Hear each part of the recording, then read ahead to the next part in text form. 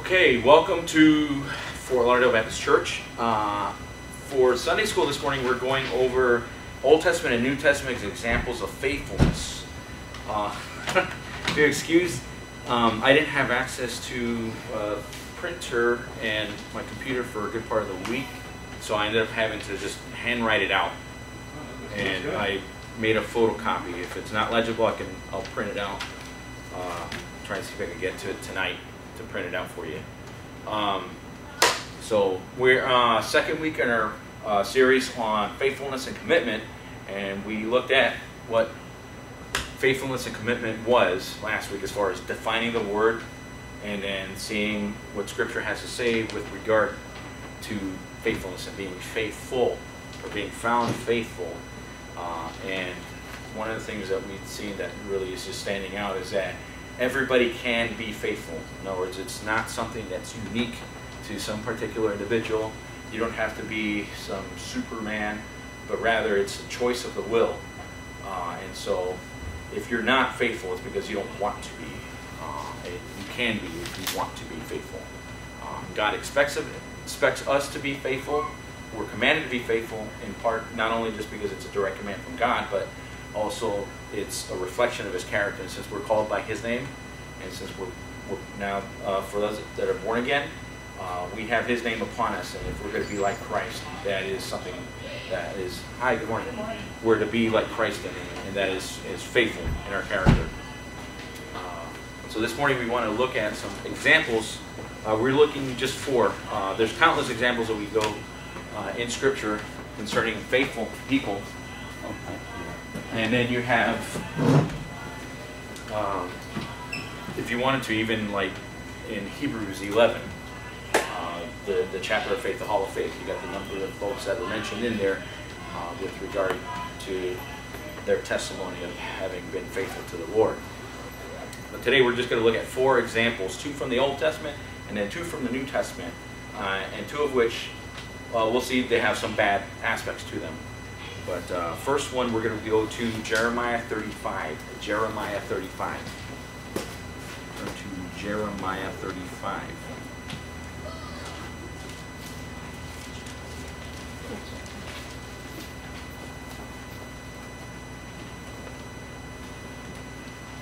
Okay.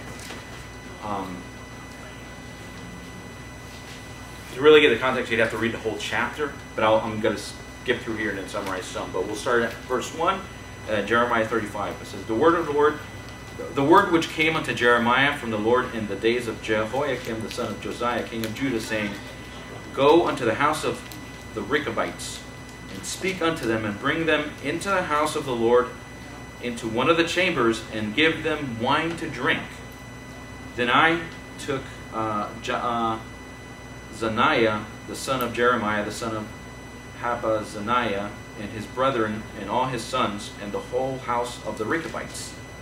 And I brought them into the house of the Lord, into the chamber of the sons of Hanan, the son of Igdaliah, a man of God, which was by the chamber of the princes, which was of the chamber of Maaseiah, the son of Shalem, the keeper of the door. Okay, and I set before the sons of the house of the Rechabites pots full of wine and cups, and I said unto them, Drink ye wine. But they said, We will drink no wine. And here's the reason they give for this, is for Jonadab, the son of Rechab, our father, commanded us, saying, Ye shall drink no wine, neither ye nor your sons forever. Neither shall ye build houses, nor sow seed, nor plant vineyard, nor have any, but all your days shall ye dwell in tents, that ye may live many days in the land where ye be strangers. And then thus have we obeyed the voice of Jonadab, the son of Rechab, our father, in all that he hath charged us to drink no wine at all. We, our wives, our sons, nor our daughters. And if you go on down, he's going to tell them as far as well that they didn't plant vineyards and they've been living in tents, so they've been sojourning. All right, so skip down to the end, verse 18. And Jeremiah said unto the house of Rechabites, Thus saith the Lord of hosts, the God of Israel, because ye have obeyed the commandment of Jonadab, your father, and kept all his precepts, and done according unto all that he hath commanded you, Therefore, thus saith the Lord of hosts, the God of Israel, Jonadab the son of Rechab shall not want a man to stand before me forever. So in other words, God's blessing them because they've been faithful to keep the command that a forefather of them had commanded them. And they were brought forth initially as an example to the house of Israel because the house of Israel had been going into idolatry quite a bit. And so he pointed out, these are Rechabites. They're not even Jewish, right?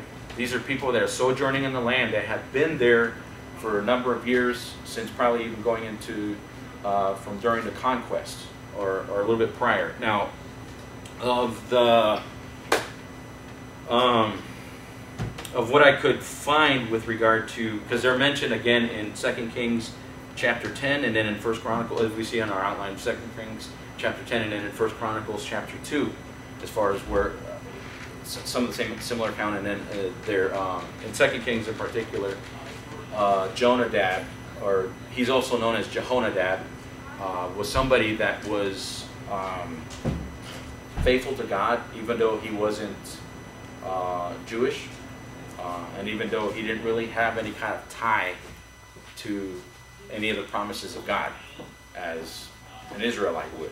You know, he didn't have a promise of land, he didn't have a promise of blessing or anything like that, but he believed God, and he was somebody that was faithful to God, so he was a follower of God. Interestingly enough, in the 2 Kings account, he joins with Jehu, and Jehu is the one that was tasked with ridding the land of idolatry, and which he did. Now, he was unfaithful towards the end of his life, Jehu was, but he basically killed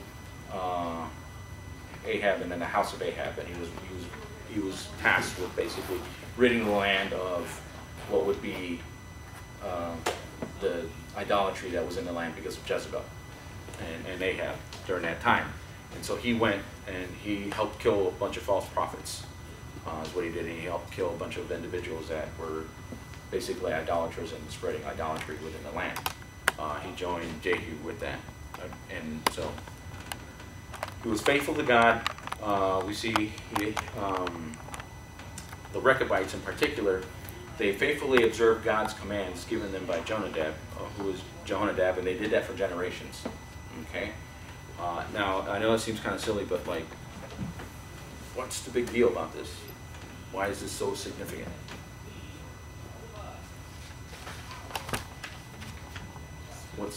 What stands out about this?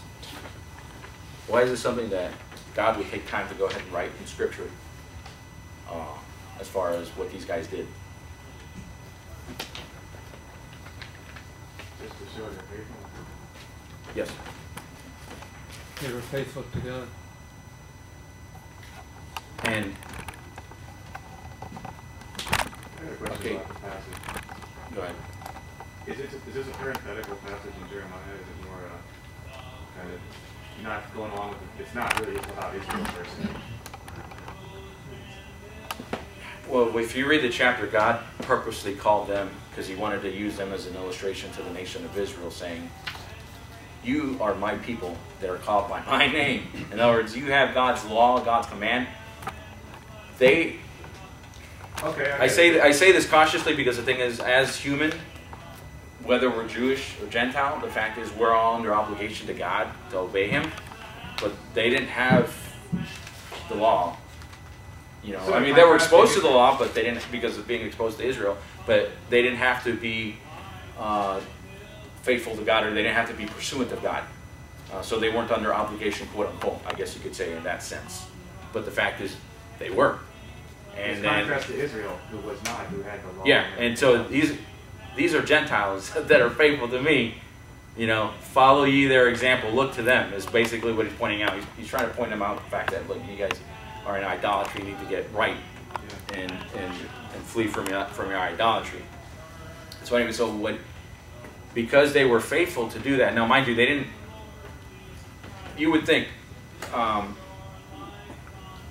right, I guess you guys would be the only ones that don't have, I guess, a permanent home necessarily. You have a traveling home. So in a sense, it's kind of like living in tents to a degree. But, I mean, how many of us would for generations.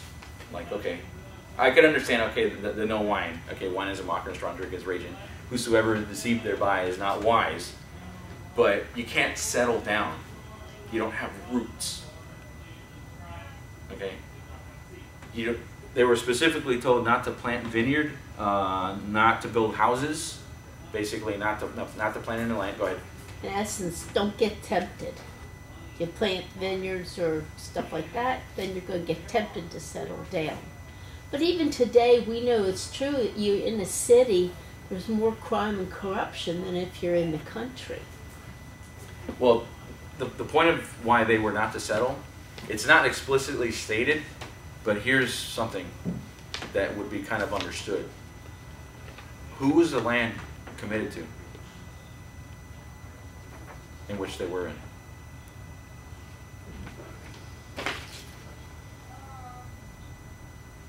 They're in the promised land, so that means it's promised to Israel. So the inhabitants thereof are basically going to be killed or kicked out. Okay? And then those that would recognize, like we'll see here with Rahab, she realized, okay, God's given you the land, spare me. So she was allowed to be in there, and she became a part of Israel. She became later in the line of Christ. Okay, so I'm a little bit jumping ahead here, but the fact is that was God's land that was promised to His people. Now they weren't. Okay, they weren't into lineage or anything at all, but they believed God and they saw that God. So again, this is conjecture on my part. I believe that was because of the fact that this is their land. So we're just going to sojourn here, and then bank on God's mercy. All right, and then obviously this one is micro strong drink is raging. Whosoever is deceived thereby is not wise. And then as well of the fact that they kept that for generations. Now you would think, okay, how many people would want? How often do you see that? Even just from one generation to the next. Say from a father to a son. Say from like a grandfather to their grandkids, that you have deviation from where their grandparents stood or their parents stood with regard to faithfulness to God and things that they would preach and teach. You don't see that very often, and so that's something that's pretty unique that we see. And again, they were just nomads, just regular people walking about in the land, but they believed God, and they were faithful to God, and they were faithful to be obedient to the command that was given to them. Now, I mean, again, didn't seem like anything big deal or significant, but the fact is, they were faithful to that, and God blessed as a result. Joshua chapter 2. Joshua chapter 2.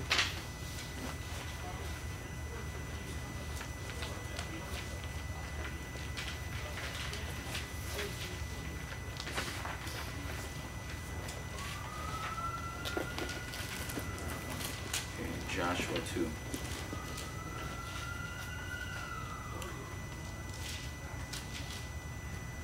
We'll start at verse 1. We're not going to read, it's kind of a long chapter, we won't read, but we'll skip around a bit. So, okay, and Joshua the son of Nun sent out of Shittim 2 men to spy secretly, saying, Go view the land, even Jericho.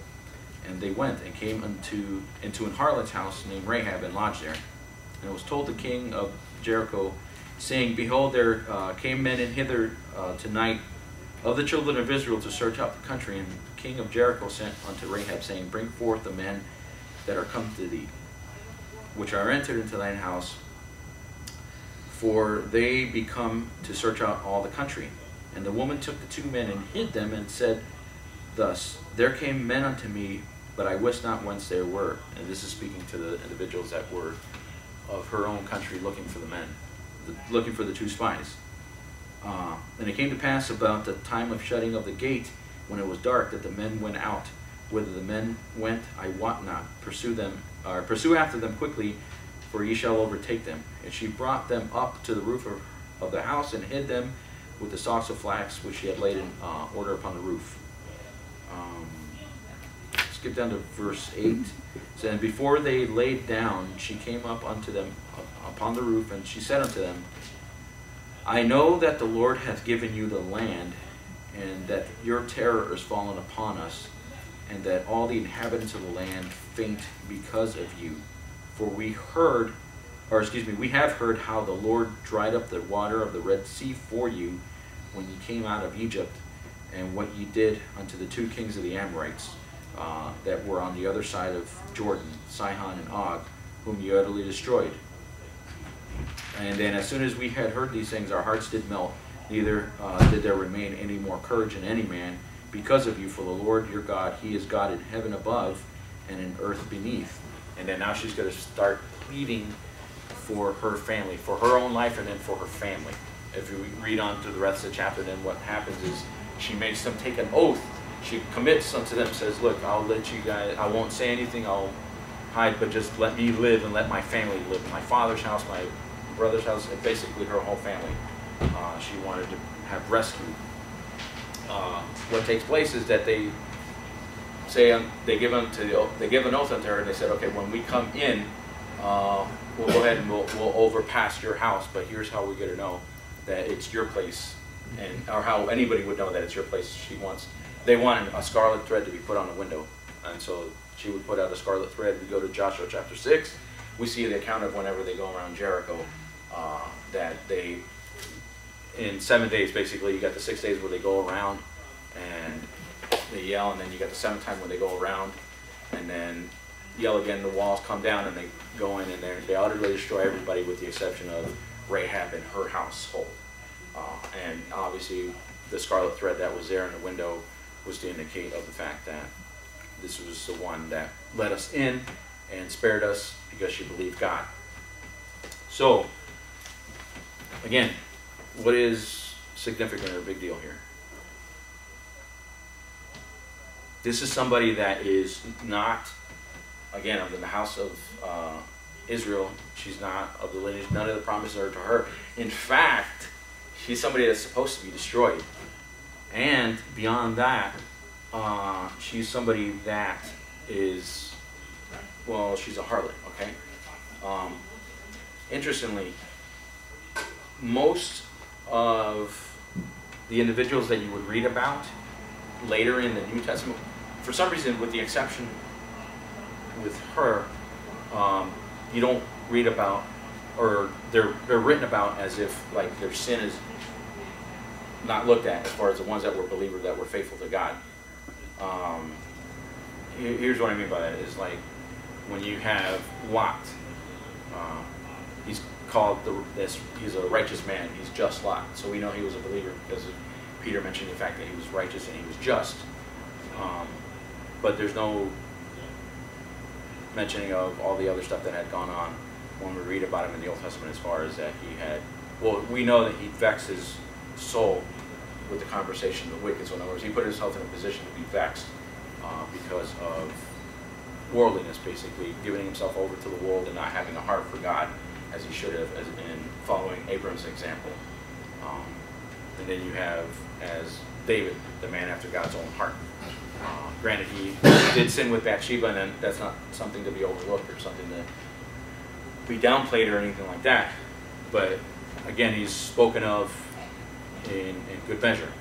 Right? And then she'd be the only one. No, she is spoken of in good measure because she believed God, and then not only was it counted her for righteous, but also the fact that she spared the spies' lives by not giving warning to the soldiers, but also the fact that it ended up sparing her life, and she would eventually be in the lineage of Christ. If we look at Ruth chapter 4 in the genealogy there, verses 18 through 22, and then in Matthew chapter 7, 1 through 17 is where the whole listing of the genealogy, but in particular 4 and 5 where it speaks of, it's mentioned that Boaz basically came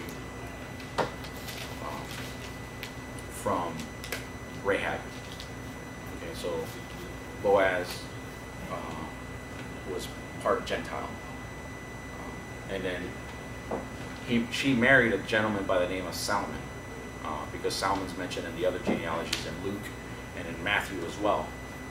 But in Matthew particularly identified, and also in Ruth. So Salmon was somebody of the line of Judah, and he would have been within not only somebody that would have been in the line of Judah, but he would have been somebody that we follow the genealogy, it's going to lead to Christ. So he would have been somebody that would have, of royal heritage there within the line of Judah. Okay, so this individual who's an upstanding, it's conjectured that he might have been one of the 2 spies that were there, but I don't know. Again, that's conjecture. That's some of the commentaries and some of the Bible dictionaries that I was reading.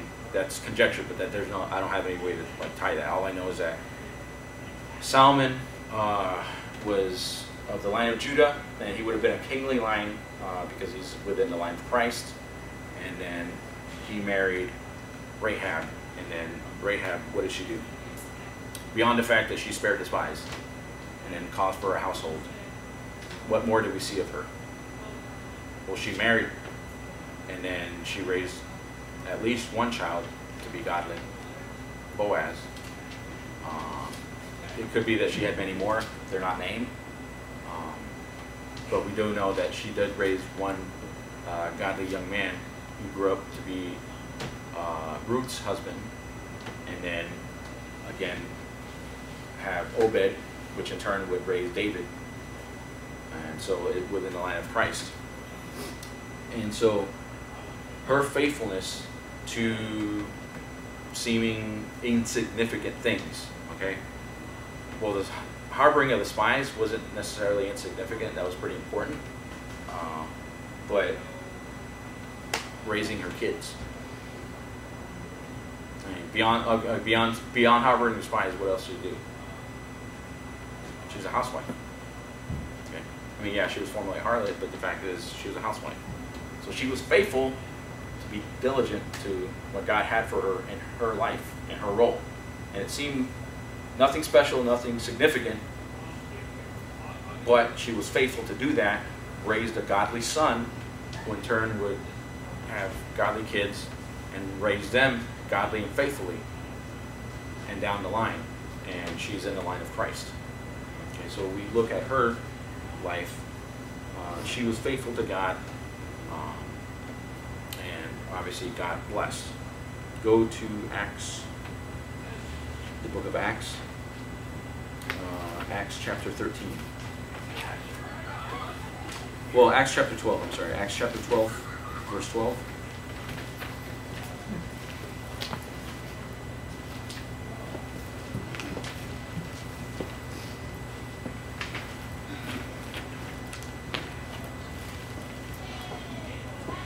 Were the Rechabites descendants of her? No. It's thought to be that they would have been a tribe. Again, this is just what I gathered from what I was reading. As far as they're thought to be a tribe, a nomadic tribe that was in Midian. Okay, so because they would have been Kenites, so they would have been in the land of Midian. So they would have been any other number of nomadic tribes that would have been in Midian, the land of Midian. And so they sojourned there in Midian, and then were able to go ahead and go in and followed Israel in. So they didn't really have any ties, other than just they were exposed to Israel, and then they were given the commands that they were given by their forefather, and then they just followed them. Acts 12. Well, okay, just read verse 11. And then when Peter was come to himself, he said, now of a surety, now I know of a surety that the Lord hath sent his angel and hath delivered me out of the hand of Herod and from all the expectation of the people of the Jews. And then verse 12, and then when he had considered the thing, he came to the house of Mary, the mother of John, whose surname was Mark, where many were gathered together praying. Okay, now this is in the book of Acts where you have Peter that was taken prison because he had again been preaching, taken to prison because of preaching in the synagogue, and then after he had been told countless times, after he and John had been beat, and they had counted him worthy, and after he had healed the lame man, and then he's again preaching, he's caught, he's sent, and then he's put into an inner prison, and more than likely it's expected that he's going to be killed. While in the inner prison, he's fast asleep with 2 cards to his side. Angel of the Lord comes, and then boom, his chains fall off and wakes him up. He actually has to prod him on his side pretty hard. And then he wakes up, and he seems like he's in a trance. It feels like he's in a trance. And so he leads him out. He opens the doors of the inner prison, and he's able to get out to the courtyard and able to go out further. And then finally, when he's outside of the actual prison altogether, then he's awoken, and then he's like, whoa, this was really real, you know, it was the angel. And then that's where we pick up there that I know of a surety that the Lord had sent his angel and had delivered me out of the hand of Herod. And I believe it was in response to the believers there that were at this lady Mary's house, who happened to be the mother of John Mark, praying. Okay, now that's just the context. So we first mention of Mark, or surname of John, or John, surname of Mark, John Mark. His mother is a lady by the name of Mary, and then she is a believer. Obviously, he's a believer. Now we know he's Jewish, and we come to find out that he has an uncle by the name of Joseph, who's also known as Barnabas. In Acts chapter 4, towards the end of the chapter, in particular, it's 36 through 37. We see that Joseph, who's going to be called Barnabas, son of conciliation, that's his nickname now, or son of consolation, son of consolation. He is an encourager. He's one of the first that comes alongside to encourage the Apostle Paul after he was saved, and then he was responsible for Apostle Paul coming to Antioch.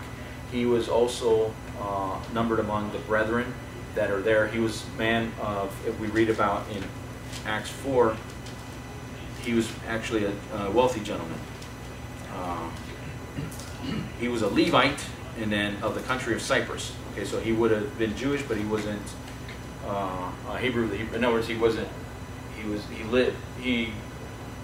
well, modern day Cyprus is kind of disputed between Turkey and Greece, but he lived out on an island in the Mediterranean, and then he had, it says here, having land, sold it and brought the money and laid it at the apostles' feet. So he would have been somebody that would have been of kind of wealth and background too. And of the individuals that traveled with Paul, it speaks of, and we go down to chapter 13. Now there were in the church that was at Antioch certain prophets and teachers, as Barnabas and Simeon that was called Niger, and Lucius of Cyrene and Manaen, which had been brought up with Herod the Tetrarch, and Saul, which would later be named Paul. And as they ministered to the Lord and fasted, the Holy Ghost said, separate unto me Paul and Barnabas and Saul for the work whereunto I have called them. So now they are somebody, just teachers in the church, and they're being greatly used of God, and then the Holy Spirit calls them in particular for a task. And they're going to go out, and we read that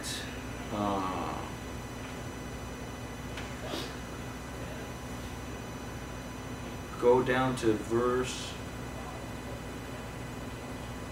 where was it? It's verse 13 is where he's mentioned where he departs.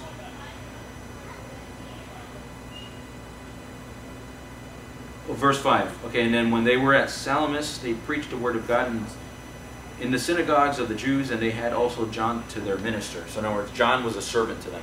John was there, brought along as part of the group that was with Paul and Barnabas, and they went to island Salamis. If we read the full account, then what's going to happen is they're going to come across a gentleman by the name of Elymas, who is a sorcerer, and then he is challenging them, and Paul, it seems like he got angry and then just pronounced cursing on him, and he was blind for a period of the season.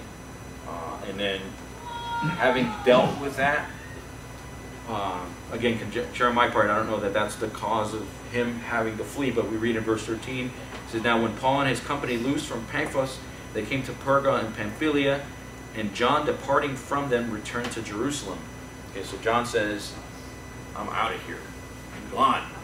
Okay, they haven't finished their course that God had set for them. They're basically in transit from one area to another and going about what God had called them to do, and he's supposed to be along as a minister to them, serving them. and he says, I'm gone, I'm out. That's it, I'm going back. And he goes back to Jerusalem. Go to chapter 15. He basically abandoned them. Okay, he leaves them in a bad spot. Verse 36. Go down to verse 36.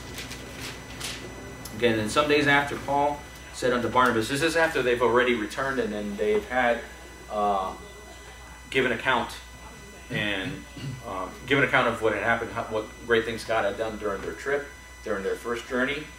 And now you have a big uproar, not really necessarily an uproar, but you have a big contention, it seems like, with the Jews at Jerusalem, saying that how is it that Gentiles could be saved? You know, they need to follow the law.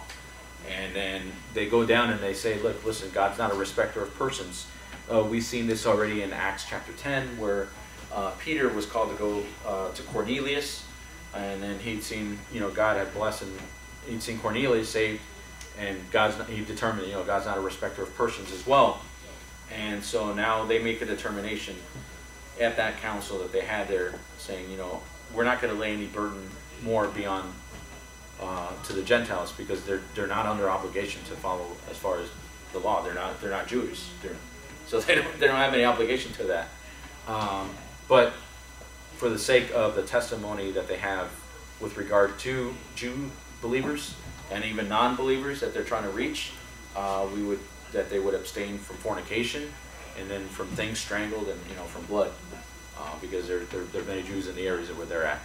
And so anyway, so then after that, they're now making a determination, hey, let's go back and follow up on these people that we've been able to reach and we've seen grow. We want to see how they're doing.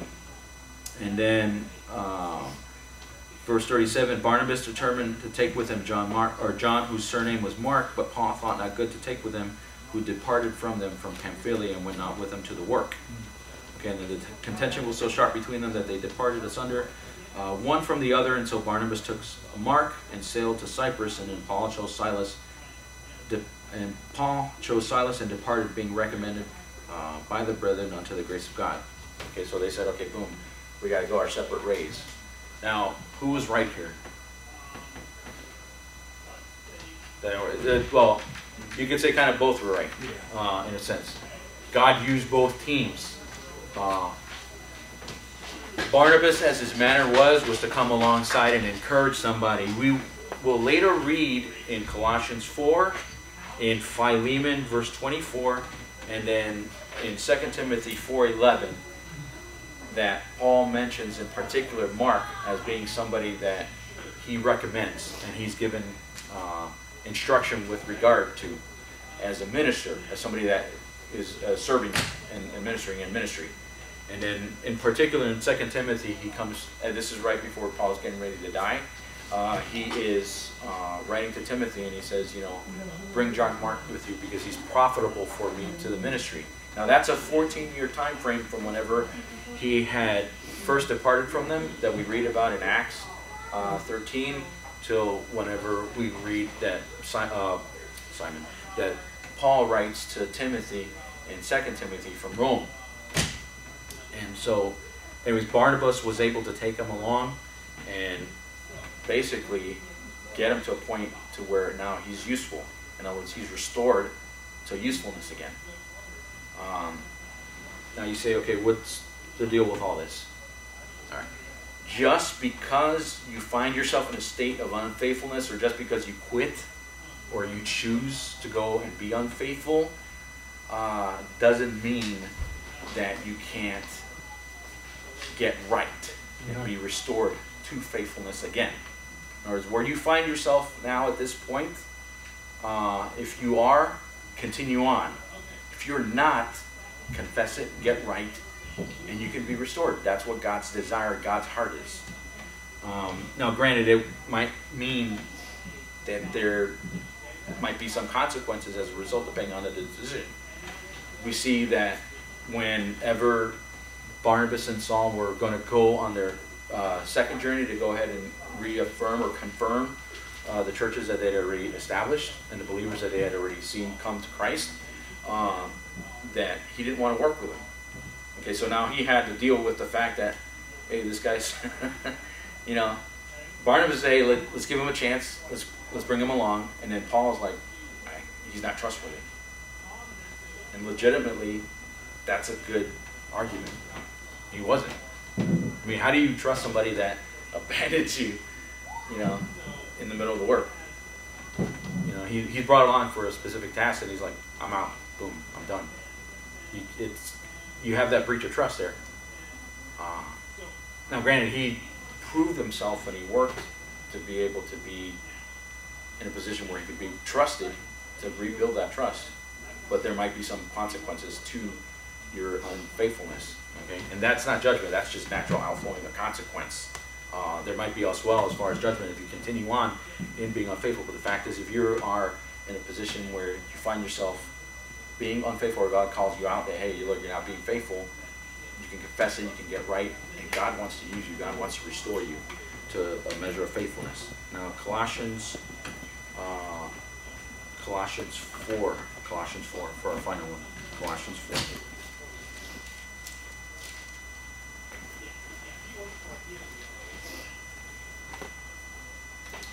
There's only 3 mentions of this individual. Colossians 4 and then verse 14.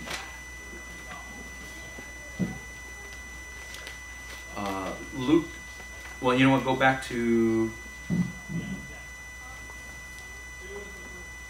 just verse 14. Luke, the beloved physician, and Demas greet you. And then this is Apostle Paul writing to the church of Colossae, and he's telling him a number of different things, and now he's at the end of his letter, and he's giving salutation to them, and he's also asking that you would salute other brethren that are there. And so he speaks of Onesimus, he speaks of Epaphras, who in particular was the individual that brought the gospel to them. He's a faithful minister, he's their pastor. So Paul actually never went to the town of Colossae. He was the one that preached at Ephesus, and then while there, Epaphras would have gotten saved, and then Epaphras went back to his hometown of Colossae, brought the gospel, was able to see folks saved there, church growing up, and then it happens to be that Demas is one of the many individuals that accompanied with Paul and served alongside Paul.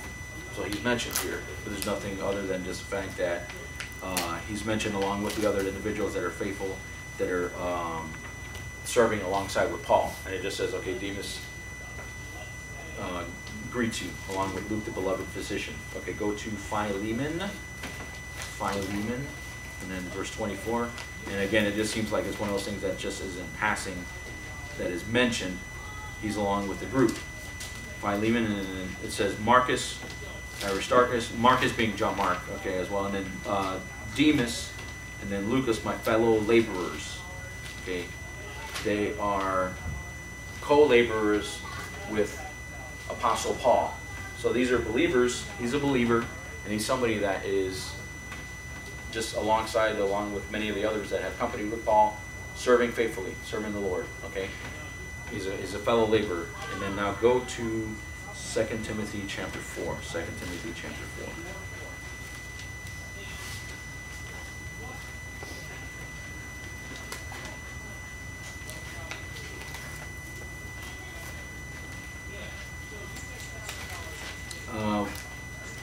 Okay, so verse 9, it says, do thy diligence to come to me shortly. This is, again, Apostle Paul writing to Timothy. It says, for Demas has forsaken me, having loved this present world, and is departed into Thessalonica, Crescens to Galatia, Titus unto Dalmatia, and only Luke is with me.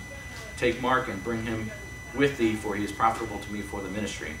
And so he's giving instruction here to Timothy as far as things that he wants. He's going to tell him as far as he wants him to bring a cloak with him. He's going to want him to bring some parchments, some writings. I think it's particularly the scriptures. And then he's also telling him some things as far as, okay, bring obviously Mark. Now, he had them with him as to minister, to help do things alongside in the team that he had. And then it says, do thy diligence to come short unto me. In other words, be diligent. Hurry up and get here, because I need your help. And here's why. Who would normally be faithfully laboring with me left. He abandoned me. All right, and that is Demas. Now, we don't know anymore with regard to him, because he's not mentioned anymore in Scripture, whether or not he got right before he passed, or whether he remained in that condition. But as far as Scripture is concerned, that's the last mention that we have of him. He was faithfully laboring, and then he just said, boom, I'm done. And here's the reason why. It says that having loved this present world. Okay, having loved this present world. He served alongside Paul, but he abandoned Paul because of wrong affection. Okay, and that's something that we all have to be very cautious about as we live in this world. Okay, we want to have an eternal perspective. We have to live here, obviously. We have responsibilities that are weighing on us, and we have things that we need to do that seem menial and very just tedious. But the fact is, we need to be diligent to do them. We'd see him with Rahab. She was a housewife. Okay. Now John Mark. Okay, we think, okay, was he preaching? I don't know. He was a minister to them. He was serving them. Okay, so that means he might have been making food for them. He might have been arranging lodging. He might have been any of the number of little things that you could think about as far as somebody that would be helping along in a service team. It isn't just, okay, limited to the preaching. But here this man was faithfully along for a certain point, and then he has his affections turned to that which should not be. So it's twisted now. And so he set his heart, which we're told in 1 John not to. And where 1 John tells us, love not the world, neither the things that are in the world. If any man love the world, the love of the Father is not in him. For the things that are in the world, the lust of the eyes, and lust of the flesh, lust of the eyes, and pride of life, are they're not of the Father, and they're going to bring death. And the fact is that we're going to end up having to stand before Christ ashamed, and we're going to end up having to stand before Him with gold, well, not gold, silver, precious stone, but we're going to end up having those things done in that mindset as wood, hay, stubble. And it's going to be basically how Jesus said to Peter that what shall a man profit if he gain the whole world and lose his own soul? That was spoken in particular in context to his disciples. In other words, you have a wasted life.